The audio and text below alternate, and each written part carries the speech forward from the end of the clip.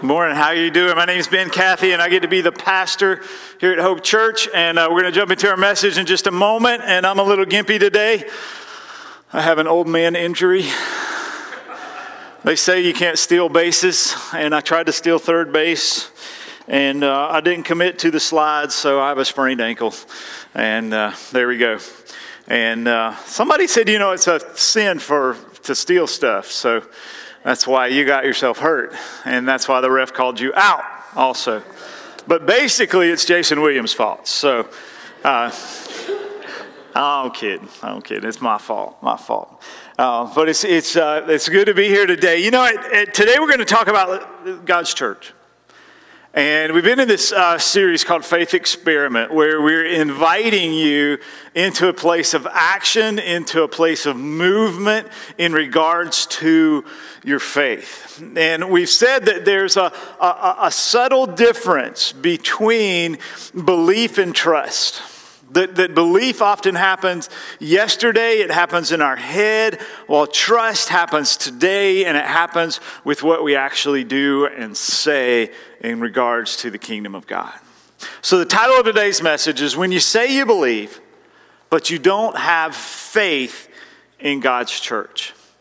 Now, I just want to say that I have staked my life on the idea that God uses His church to bring God's kingdom to earth.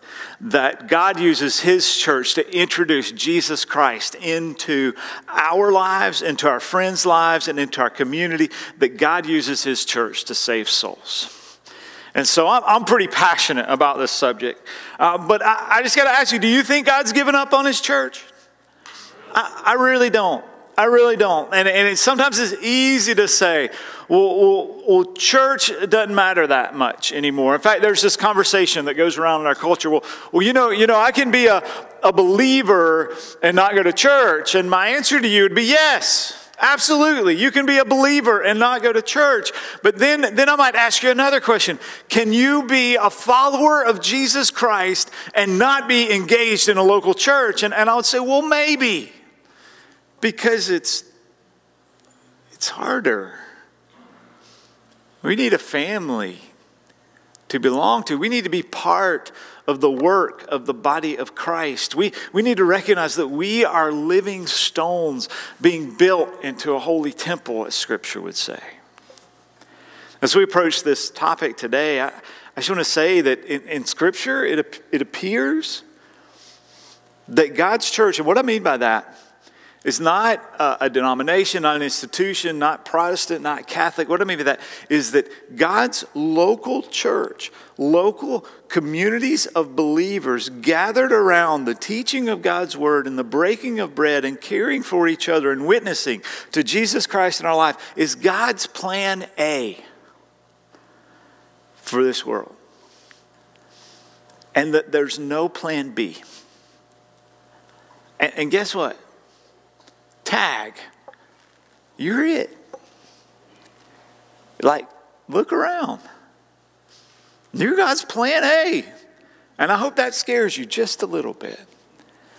So let's take a pop quiz real quick. Let's see how smart you are. What is church? Number one, is it an event on Sunday mornings? Number two, is it a group of people? Number three, is it a place with a building? Number four, is it all of the above? And just for a little bit of accountability here, I want you to turn to at least one other person and share what your answer is. Just real quick. You don't have to.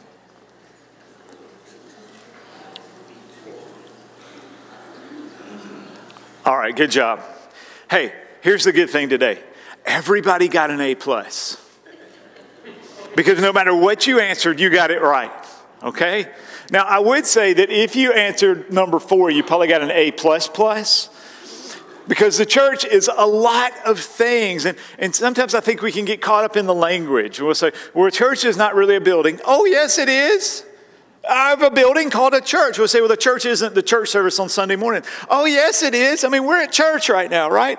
But you know what the church primarily is? The church is primarily a group of people who are called together around the cause and the purpose of Jesus Christ. to do his work, to do his work. But let me say this. No matter how you answered, I think we need to recognize today that the church is full of human beings, full of imperfect human beings, full of sinful human beings in need of grace, in need of forgiveness, full of human beings with different talents and skills and abilities, full of human beings that are so amazingly diverse and different. The church is full, and sometimes I believe because the church is full of human beings, we struggle with church. And I want to say that even though church is God's plan A, it's one of those things that's really, really, really important in our life. So it's sort of like our family of origin. And that thing can be an absolute disaster. It can be one of the worst things in the world, or it can be an absolute blessing and the most amazing thing in the world. And what I want to invite you today to do today is take a step to help make God's church one of the most amazing things in the world. But let's touch on quickly how it gets messed up, because I don't want to ignore that part. But I do want to spend the dominant part of today talking about the beauty of God's church. But God's church gets messed up. God's church gets messed up when its leaders get disassociated with a personal relationship with Christ. And the ugliest manifestations of that is what I'd call bad pastors. And what I mean by that is that pastors who misbehave, and we've heard too many stories of pastors who have had secret affairs or who have stolen money or, golly, I hate saying this, but it's true, or have moonlighted as pedophiles, or on a lighter note, have asked their congregation for a $54 million airplane. And I would say that bad pastors get in the way of the church. There's a call, and it's a significant call, and there's a burden and a responsibility when you're a pastor or when you're on staff at a local church. You see, for every $54 million plane buying pastor, I believe there are 1,000, because I know them. I know the ones who have messed up, and I know the ones who haven't. I believe there are 1,000 that are quietly and with integrity leading groups of people to do God's work on earth. I like to think I'm one of them. And I pray to God that I'll maintain integrity before you and before God. I'll never forget sitting in a committee meeting one time when a pastor on our staff team had messed up. And one of the wise members of our committee said this. He said, number one, except for the grace of God, there go I as well. And we need to recognize that. Number two, he said, God will not be mocked. And I think we need to recognize that as well. And as Christians, we need to remember those two things. Except for the grace of God, there go I as well. And we also need to remember on the other side, God won't be mocked. Bad pastors give us struggle. Consumer mentalities give us struggle. Let me use this phrase. Our postmodern, pluralistic, narcissistic culture treats church like a Walmart where we go to get consumer goods and services, we leave, and when we need a little bit more of the goods and services, we might come back. But we don't take that step to be involved as part of the family, as part of the body of Christ. I believe that's one of the reasons we struggle with church. It becomes, in that sense, very plastic, not real. It becomes corporate. And sometimes churches champion that corporate aspect, and they get a lot of people in the room, but all they're doing is showing up. You know? Churches, cultural trends can help us struggle with church. It's not easy to choose to go to church these days. In fact, it's harder than ever. Church doesn't dominate Sunday morning anymore. Church doesn't dominate the weekend. Sunday's not a day of church and rest anymore. Sunday is a day we're invited to do everything else in the whole world. And sometimes that's how we spend our time. And I see garage sales on Sunday morning now. The Little League is open right now, y'all.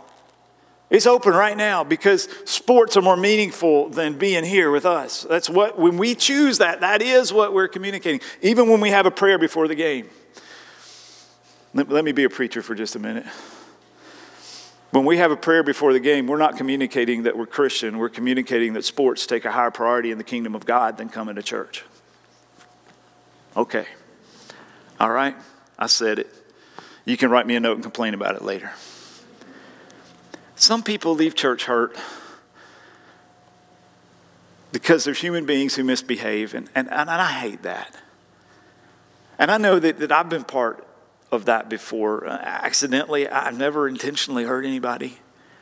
But because we're humans, folks fall through the cracks. Folks can be the recipient of gossip. Folks can be ignored. I hate that. I hate it. Sometimes folks at church are hypercritical. Sometimes I think people think it's their job, the spiritual gift of criticism. It's not in the Bible, by the way. And they just get hypercritical, and they just sort of like, the place just becomes thick with that spirit instead of a good spirit. I mean, when we go to lunch, and instead of having a conversation about how good it was to see so-and-so, or wasn't that a great celebration that Michael shared in the giving talk, or man, I really, we go to church and we say, well, the music was too loud, or the music was too soft, or the music wasn't new enough, or it wasn't old enough, or it wasn't trendy enough, or we didn't, we missed a word on the screen, and actually we just become critics. The staff people, the staff and the people, that host team, they're not friendly enough. And I don't really like red shirts anyway. Red shirts are a little aggressive. I think we should have blue shirts. And we're just too corporate. We're too slick. We're too casual. We're not, right? We get really critical. And people get critical of sermons too, They do sometimes. And usually they get critical of a sermon if you did something else they didn't like. I've been doing this a while, y'all. That's how it works. It's like you did something else. Like, I know where to get him, And so they'll come to you. They'll be like, your sermon's too long. Your sermon's too short. You tell too many jokes. There wasn't enough Bible in there. There was too much Bible in there. It wasn't relevant enough. It didn't fit my theology enough. You didn't have enough personal stories. I mean, you really need more illustrations. You had too many illustrations. You shouldn't have shared that illustration. You didn't use anything from the original languages. Did you even go to seminary?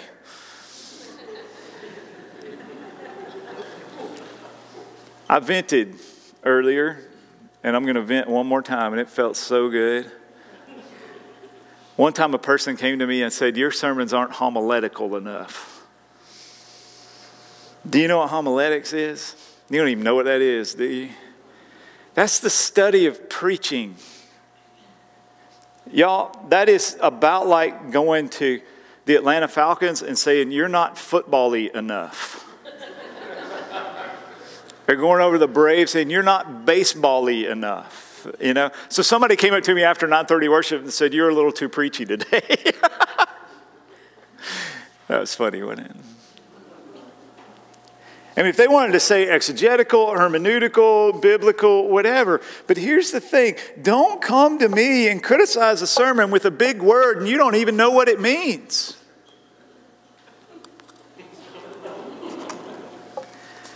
There are places for honest feedback, right? There are places for evaluation. There are places for constructive criticism. I'm not saying that. But hypercriticism gets us nowhere. Lastly, I think we struggle. We struggle with being hurt. We struggle with our culture. We struggle with being hypercritical. We struggle with mega churches. I just heard this theme over and over and over again. If you're not part of one, you think they're evil, I've just heard like good Christian people say, well, so-and-so megachurch is just all about the blank, I haven't experienced that. But it's pretty much a theme in our culture. And sure, there are bad megachurches. Let me share. I saw a meme on Facebook not too long ago. It said this. It was a picture of Southeastern Christian Church in Louisville. It is a ginormous church. I've been there. I've met the staff, okay?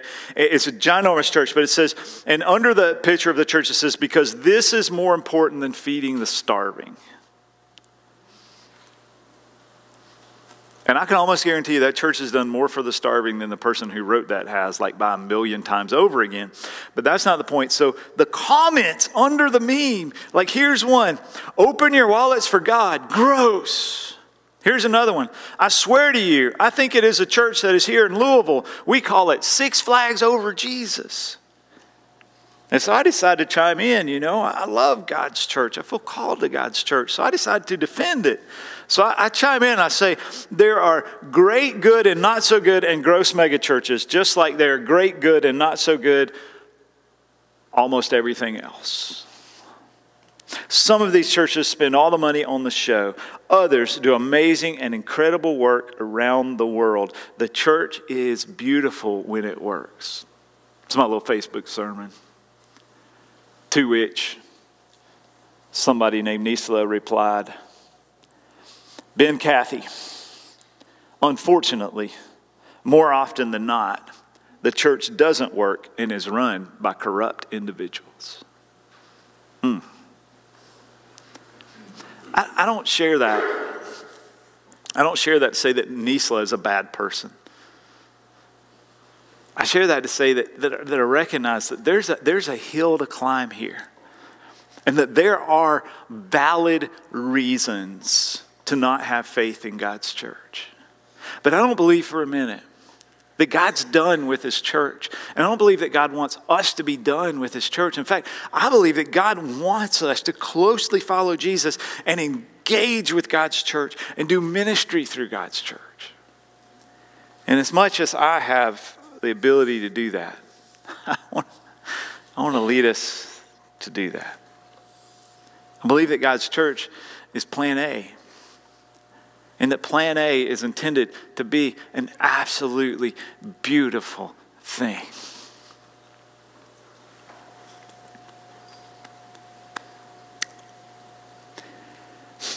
Those perceptions are real, aren't they? In Matthew 16, we find one of two places where the word church is used in the New Testament. It's used 148 times in the New Testament outside of the Gospels. The Gospels. The word church doesn't appear in the Old Testament. I think maybe it's because that's the word synagogue in the Old Testament. It doesn't appear in the Old Testament. And in the Gospels, it only appears 2 times. One is about problems that churches have. But I want to share the other one. It's instructive to us. Matthew chapter 16, verses 13 through 18. It says, when Jesus came to the region of Caesarea Philippi, he asked his disciples, who do people say that the Son of Man is? That's Jesus, the Son of Man. Who do people say I am? Those people. Well, they replied, some say John the Baptist, some say Elijah, and others say Jeremiah, or one of the other prophets. In other words, they're saying all kinds of stuff, Jesus. And then Jesus asks the most important question of the faith, of the church. He looks at them. He says, okay, but who do you say I am? Who do you say I am? And Simon Peter answered, you are the Messiah, the Son of the living God. And then Jesus replied, you are blessed, Simon, son of John, because my Father in heaven has revealed this to you. You did not learn it from any human being. Now I say to you that you are Peter, which means rock. And upon this rock I will build my church, and all the powers of hell will not conquer it. See, Jesus is Lord of the church. You know what the church is built on? Peter. Is that what Jesus said? Church is built on Peter? Church is built on a person? Nope. If we look at this, I think the way Jesus intended it, the church is built on the confession that Peter made, that Jesus is the Messiah, the Son of God. When Jesus is our Lord, God builds God's church. That's plan A.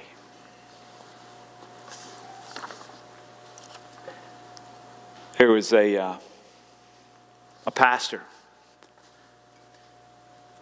who was invited to be part of the president's pastors group. You've heard of that on the news every now and then, haven't you? And I won't share the president or the pastor because that'll distract you. But he tells about how he was invited to go to this thing in Washington, D.C., and how he was so enamored with the power, just You get out of the airport, they pick you up, they put you in the limousine, you're driving through the streets of Washington, D.C. There's this federal building and that federal building in the most powerful nation on the face of the earth. There's the military, there's the legislative branch, there's the FBI, and then he gets ushered into the Oval Office to sit down with the President of the United States for an hour, where the President has a conversation with those pastors, asking for their feedback. And he leaves, and I was just like, man, I have arrived. I can really change the world now. But the second time he went back, that feeling dissipated a little bit. The third time he went back, that feeling went away a little bit. The fourth time he went back, he said he realized that with all the buildings, with all the power, with all the money, with all the military, that president and everything that president could control and command and do, that president couldn't change one single human heart and couldn't heal one single human soul, except that president be a follower of Jesus Christ. And he recognized that he was a pastor in the Church of Jesus Christ, and that the Church of Jesus Christ was God's plan A to bring the kingdom of God to earth and to help every human soul find eternity in this life and in the life to come. And that the church was the answer, not the government of the United States of America. Some of you, that's the only thing you needed to hear today. Hey, I follow politics. I think we should vote. I think we should have an opinion. But politics won't save us. In fact, I'll tell you this, if we end up with a culture of people who are far from God and disassociated with God, it won't matter whether we're capitalistic, socialistic, communistic, or something other hybrid that we make up. Thanks for listening.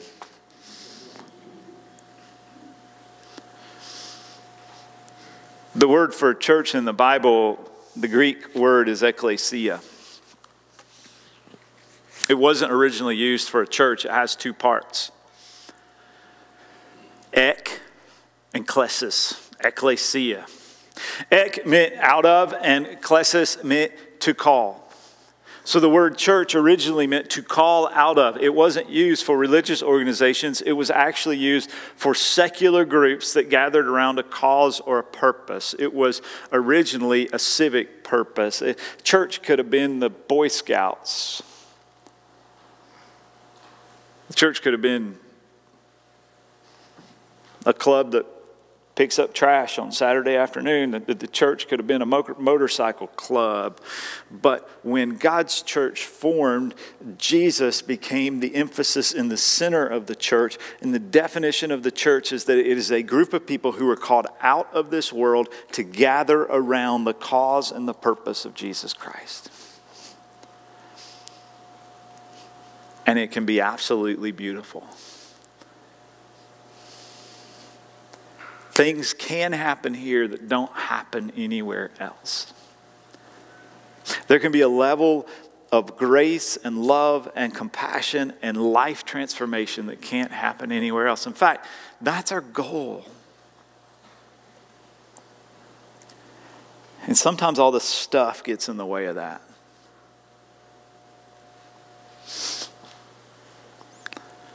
But we can never be distracted from the goal.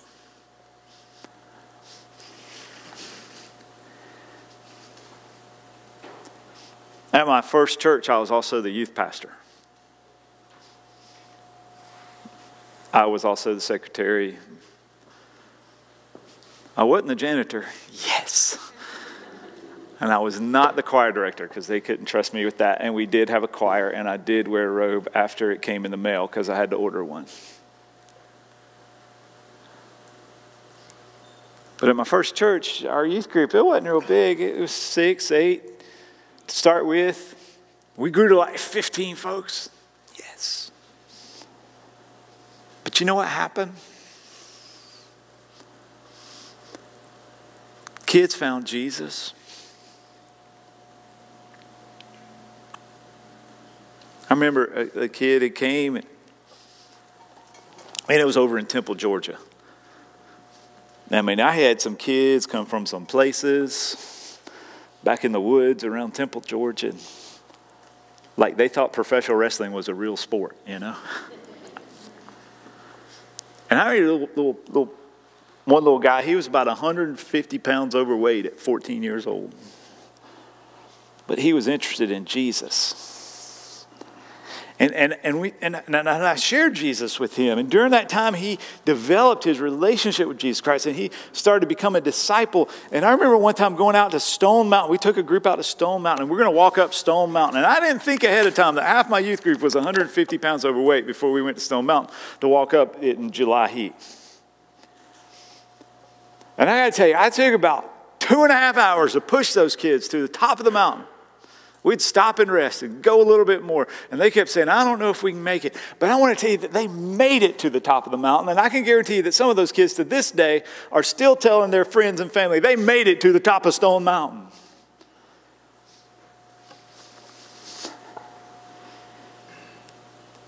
And that one kid, Perry, he's an adult now. But you know, to say thank you, he gave me one of those trophies of grace that, man, it was this little glass praying hands. I would never buy that for myself. It's just not cool. But it's glass praying hands. Man, that's a trophy of God's grace. It's a trophy of God using God's church to work in somebody's life. How are you investing? And sometimes we get stuck on the big deal. Oh, it's a big deal. I had a youth group of 15 people. By the world's standards, it wasn't a big deal. By the world's standards, I was wasting my time. Not by Perry's standards.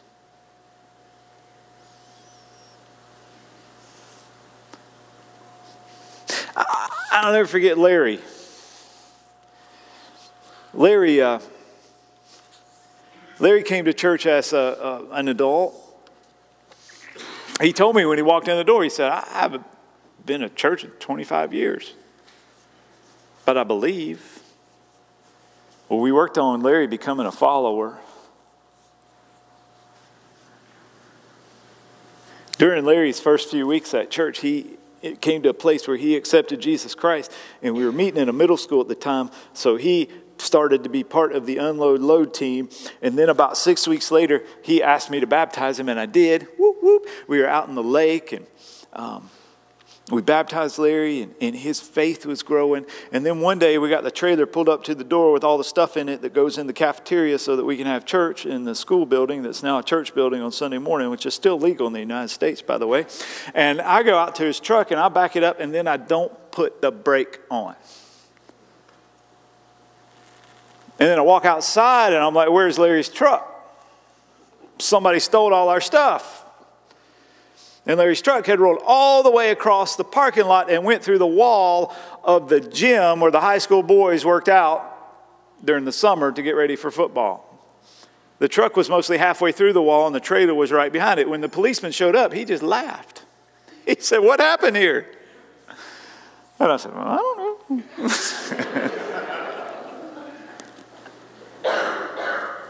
That was Larry's antique truck too, y'all. I wasn't like, ouch.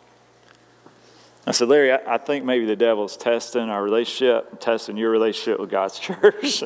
And he said, yeah, you're right. I'll talk to you next week. Larry forgave me for that, and we became great friends in ministry. Larry served in the church in many different ways over the years. And when it came time for me to step away, Larry walked up to say goodbye, and there were no words. There were no words. Because neither one of us could talk. We had changed the world together, y'all.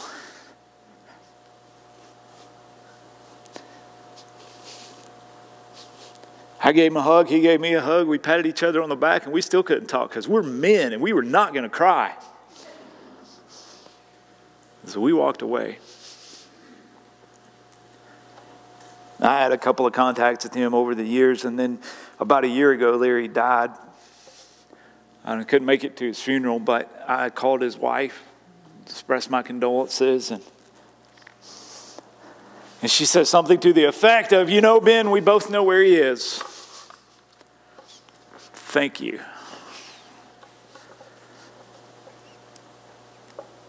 Y'all, God doesn't do that at the motorcycle club. God doesn't do that at the ball field. God doesn't do that. I mean, maybe he does it at work. Depends on where you work. Do you know what God's plan is? God's plan is to do that through his church. This is a place where folks who are far from God come and join a family. The Bible tells us that there are three images that describe the church. One is that we're a family. That we're the family of God. That we each have a place. That's why it is correct if we say brother or sister. I know sometimes we think only either redneck churches or Church of God do that, but it's actually very theologically and biblically correct to say brother, sister. Because we're the family of God, and we all have different gifts, and we're all an important part of the family. And every person is called to do the work of Jesus as part of the family of God. There's not a place in Scripture where we're supposed to be separated from the family. We're supposed to give up on church and go do it on our own, no matter what it is. And so I got to say this. If you believe in God but don't have faith in God's church, let me gently say this. It might be because you've never applied yourself to being part of the family. You've watched from a distance, tasted from a distance, and maybe criticized, but you actually haven't gotten involved in the family. That may mean being baptized. That may mean joining. That may mean just not standing in a corner and waiting for people to walk up to you, but walking up to other people and getting to know them. The church is also the body of Christ, where every person has a gift or a talent. Where you see the video when we started that we're the hands and feet of Christ. So we each have a thing to do. And when we don't do it, the church is left wanting. And so maybe, just maybe if I've lost faith in the church is because I haven't asked God how to serve him. And I'm sitting around waiting for somebody to serve me. The church is also, we're a group of living stones being built into God's temple.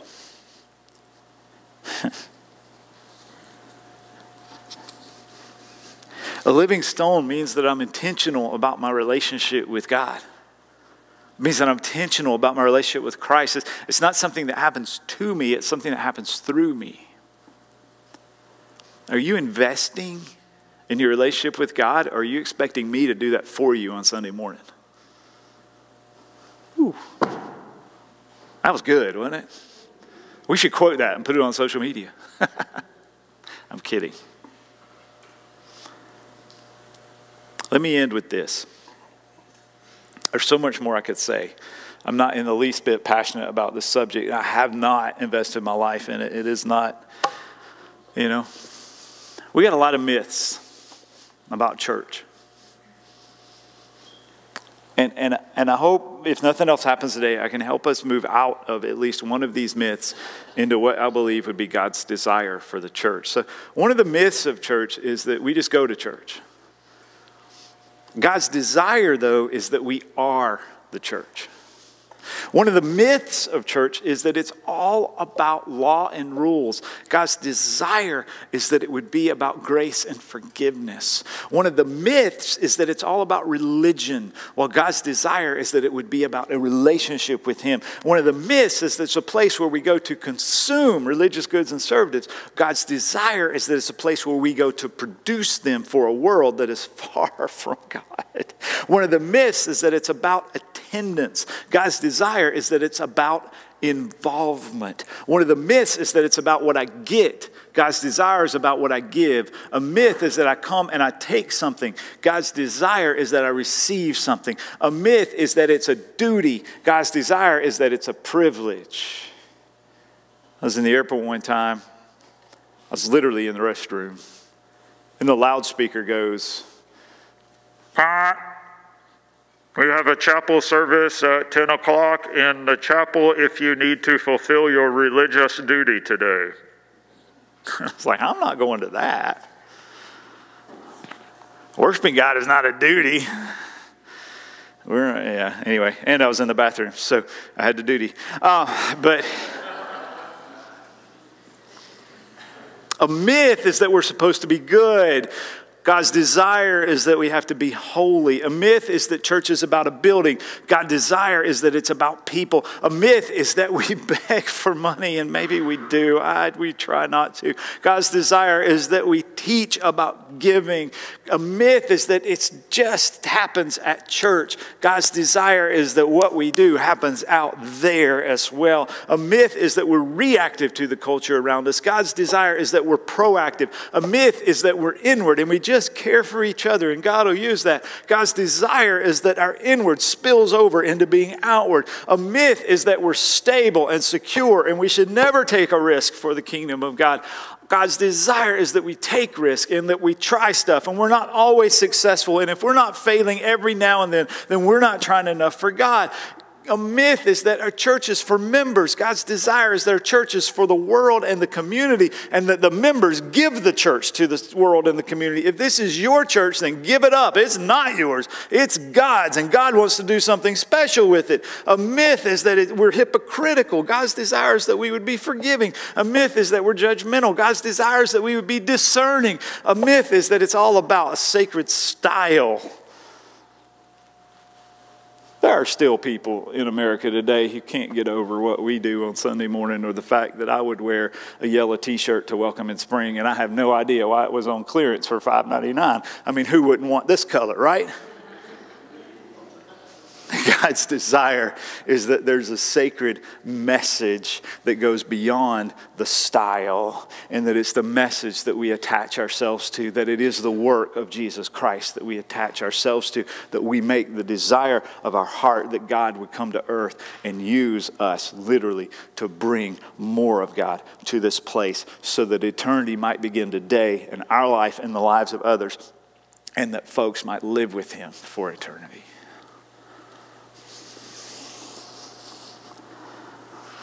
I hope that's helpful. You want me to keep going?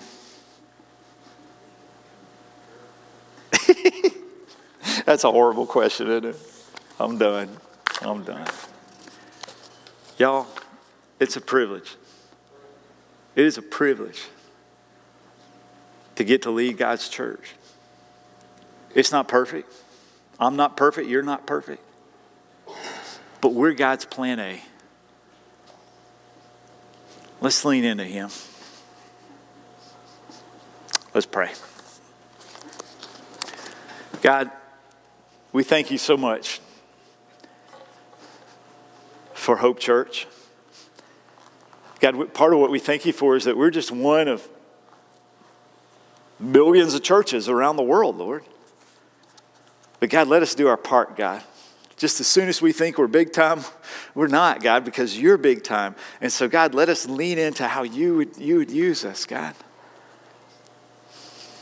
God, where we need to ask for Your forgiveness for our perspective and our lack of activity, God, we pray for forgiveness. God, we also pray for encouragement, God, where we've been tempted to just throw in the towel on church, God. We pray that you would enliven our spirit and show us where and how to take a step forward, how to belong, God, recognizing that it's not perfect, that it's messy. But God, we ask You to come into our lives and to use us to come into the lives of others. It's in Jesus' name that we pray. Amen. Amen. Let's stand.